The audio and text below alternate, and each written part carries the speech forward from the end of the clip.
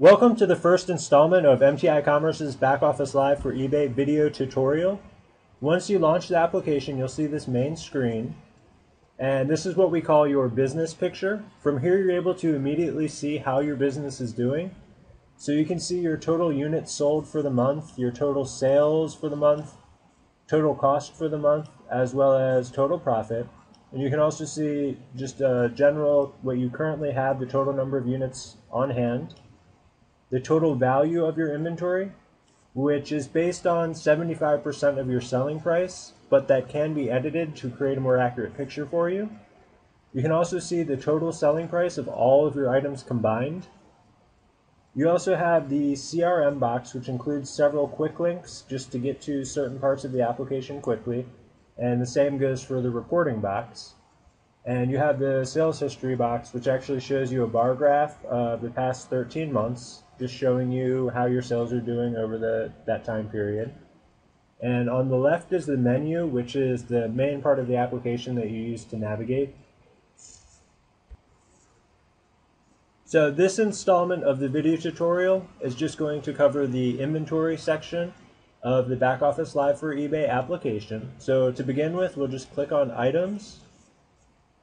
And from here, you're able to see all of your listings on eBay, as well as any necessary information, such as the description, the department, the cost, the starting auction price, or if you're doing buy it now, the fixed price, the supplier, the number of units that you have on hand or on order, and you are able to search for a specific listing using the search bar at the top of the screen. If for any reason you need to remove an item from the application, you just go and click the red X next to that item, and then just go ahead and click Yes. For example, you would do this if maybe you don't sell that item anymore and you no longer want it to show up in your reports. To see detailed information for an item or to edit an item's information, just click the small magnifying glass icon next to that item. And this will bring you to the detailed information screen. And you're able to edit any of this information, so you can change the department, the supplier, your cost. The application automatically pulls in any listing fees or PayPal fees, any fees that you're paying. And it'll also automatically pull in your auction start price. You are able to set an order point if it is an item that you reorder. So that would be the minimum number that you want to have on hand, and this will assist you when you're using the purchase advisory feature. You can also fill out the hot item threshold or the slow item threshold. That is a number that you determine, but that will allow you to run reports to see if that item is selling a lot or not selling well. Now, from the detailed items screen, we're also able to see and enter descriptions, long and short description for items, as well as pictures, which are automatically pulled from eBay. And you can see any item's sales history. This item in particular, it hasn't been sold, so there is no history for it, but normally you would see over the past 13 months the total quantity sold, total sales, the cost of sales, and your actual profit. Now, if we go back to the items screen, we are able to add new items. So if you've got inventory that you don't have listed on eBay, but you want to add it into the application, just go ahead and click the Add New Item link and fill in the necessary information. Give it an ID number, a title, department and vendor, a cost, a price, and then the number of units you want to have on hand, and just click Submit and it'll create that item. Now if we go back to the item screen, you can see it was actually created. The kit merchandising option is used for setting up items as a kit or packaged deal. For example, if you sell computer components but would like to offer a complete system at a discount, this option works for promoting any packaged deal. Inventory of all parts will be adjusted once the kit is sold. To create a new kit, just go ahead and click the Add New Kit link. and then give it a title.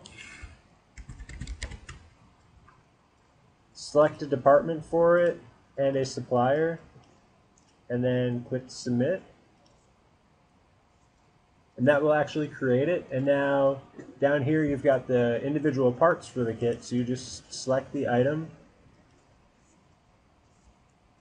the quantity that you want to include in that kit,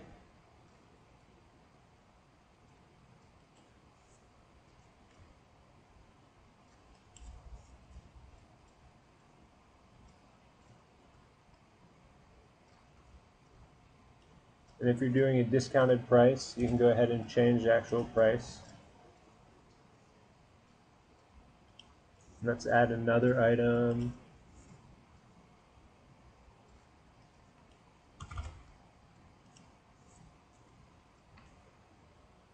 So now that kit is created. Now if we go back, you can actually see this kit.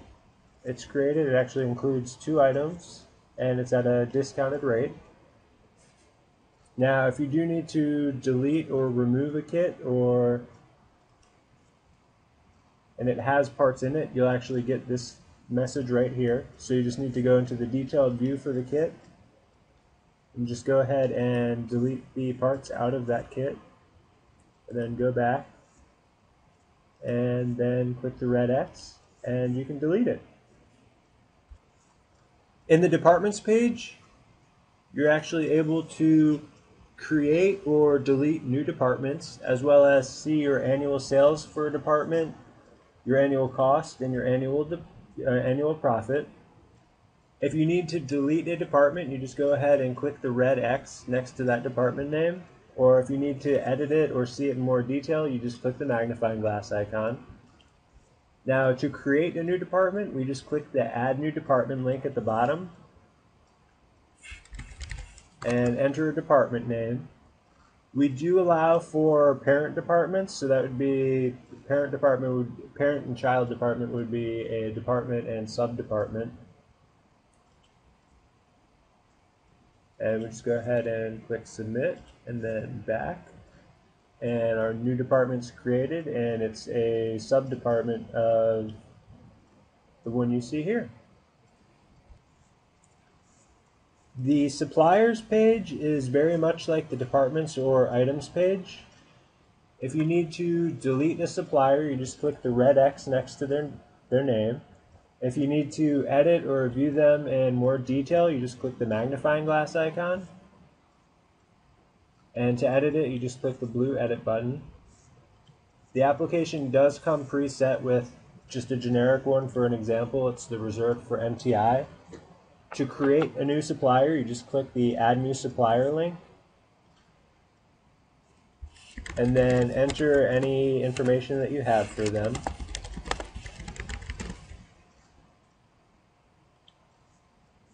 Now if we go back, that supplier is created. Now I know that not everyone that sells on eBay will need to use suppliers. Maybe you purchase your items from estate sales or yard sales, but if you do have suppliers, it will be very helpful for you to actually enter them into the application, because it will apply to the purchase advisories. The purchase advisory reports are an excellent time-saving feature for users that reorder items from suppliers. And at any time you can run a purchase advisory report for all items that need ordering.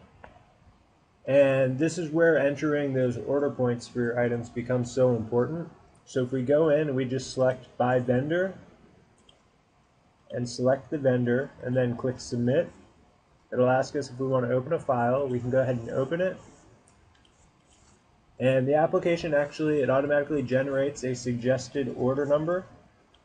So with this report, it's a PDF file, so you can actually just email it to your supplier or print it out and fax it to them, and you've actually gone ahead and completed your order.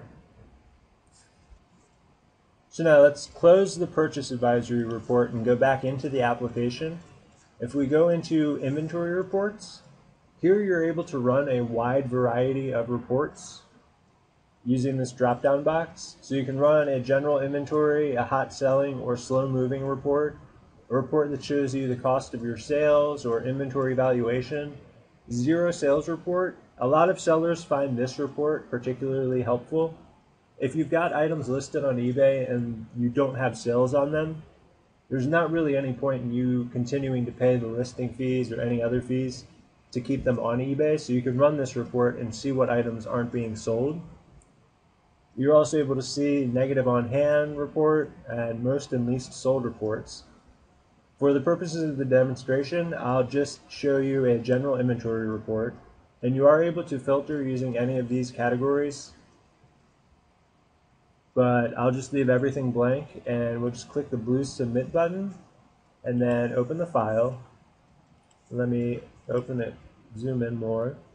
So you're able to see the item number for eBay, the description of that item, the department number that it's in, if you've entered locations, how many units you have on hand or on order, your cost for the item, and your actual price for the item, as well as the vendor.